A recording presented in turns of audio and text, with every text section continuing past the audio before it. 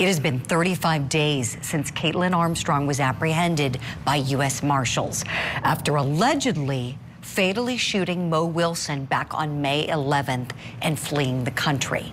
Now, on July 20th, Armstrong was in court for the first time and made a motion for a speedy trial. The state argued against that motion, saying in order to have a speedy trial for her would be allowing her to cut the line, so to speak, in front of other criminal defendants who've been waiting years to have their cases heard. Well, ultimately, the judge decided to side with the defense on that issue and scheduled her trial date for October 24th. Now, today, we learned that as Texas prosecutors are preparing to head to trial in a couple months, they've also sent a subpoena to get Kaitlin Armstrong's medical records. According to our friends at the Austin Chronicle, an application for subpoena obtained by the Chronicle is showing that the state is looking into Armstrong's hospital records. Now, this includes emergency room records, EMS reports, blood tests, CT scans, and blood alcohol content from St. Joseph Medical Center in Houston back on July the 2nd, which would be 3 days after Armstrong was arrested in Costa Rica. There you see the language in that subpoena there now on your screen. And we want to bring in a very special guest tonight to help us break down this brand new information. Maggie Thompson is on the program tonight. She is a reporter with the Austin Chronicle. She is the journalist who wrote about these very latest developments in Kaitlin Armstrong's case. Maggie, so good to see you. Thank you so much for making time for us tonight. Thank you. Let's begin with some big things you reveal in your reporting. And one of them that I find to be the most interesting is kind of the theory of this case. We're sort of getting a hint at where Kaitlin Armstrong's defense attorney may go through watching him and your reporting on all the hearings. What impression are you left with in terms of what he's going to do to defend her at trial, please? Sure. So, I mean, he has said that he is suspecting Colin Strickland of involvement here. He says that there is a vandalism report at their home that they lived in together that we haven't heard enough about. We've requested those records and have not seen a separate vandalism report. If there is some kind of evidence of vandalism, that would be under the umbrella of this murder investigation, which the city is very tight-lipped about right now. Right, Maggie. Boy, that's interesting.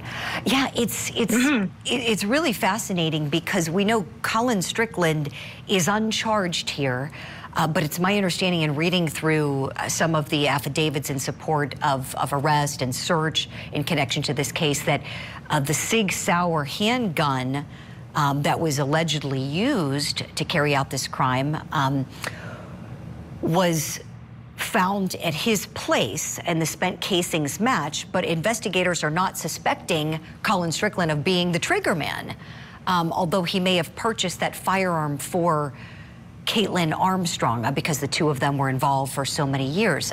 Any more details you have on that point, please, Maggie? Yeah, so just yesterday, the district attorney's office here in Austin filed another application for subpoena for records from an Austin gun store. And so it's unclear. We don't have that application yet, so we don't know exactly what they're looking for. But it seems like there might be another gun involved here, or are they looking at this particular purchase? We don't know.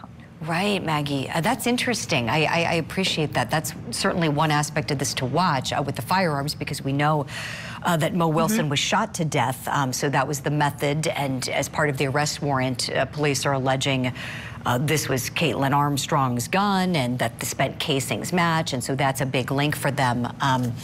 We'll stand by for those results.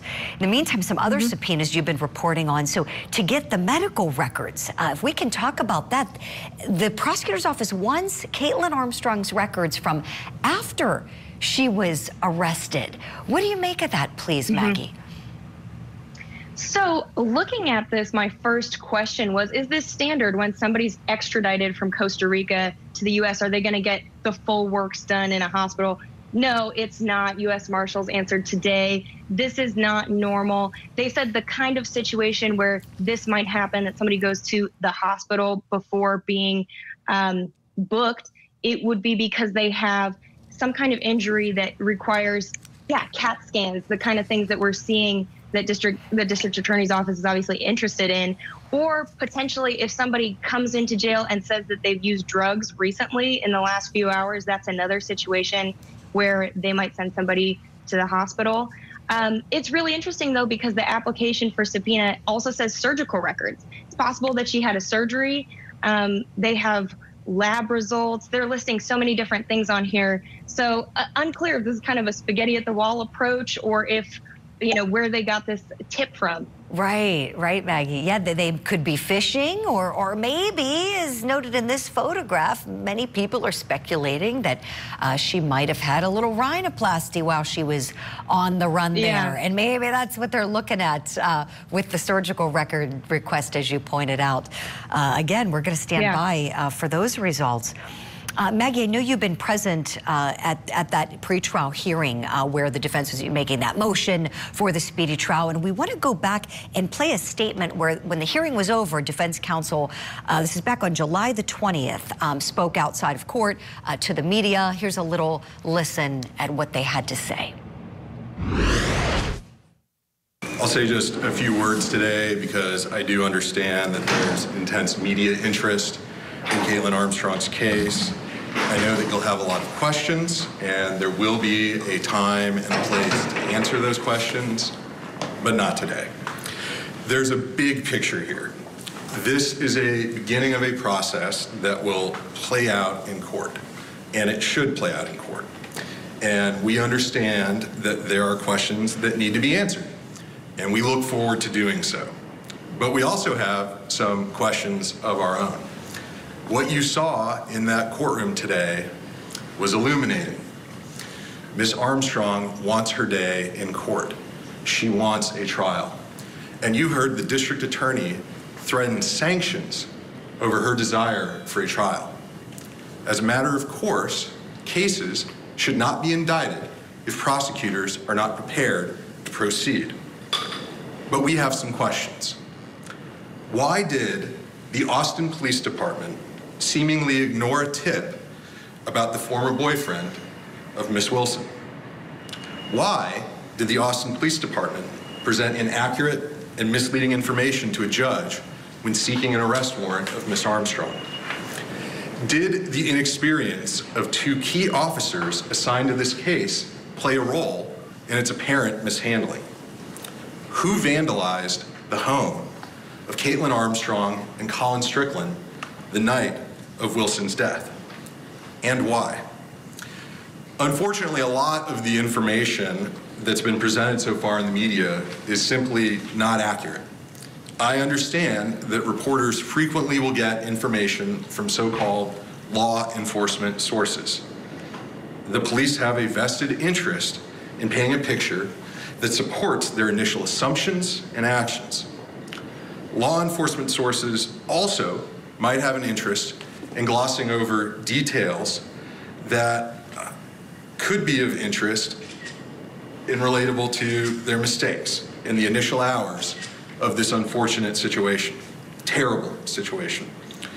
All I can ask of the press here is that you not consider everything told to you by law enforcement as confirmed and reportable facts. Simply put, there is a lot more to this story than has yet been heard.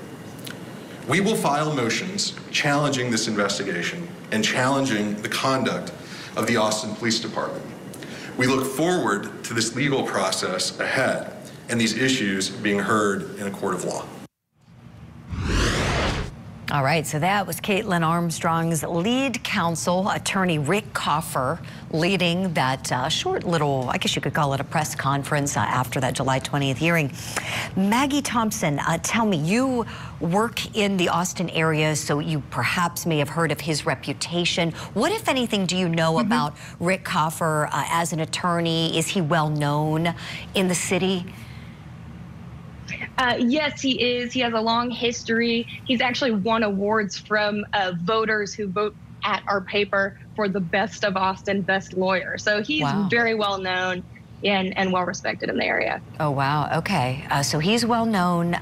And how about the judge? I saw in your reporting that the judge is getting set to retire soon after a very long career serving on the bench. I think you wrote about 35 years. Anything noteworthy about this judge getting assigned this case that you can think of?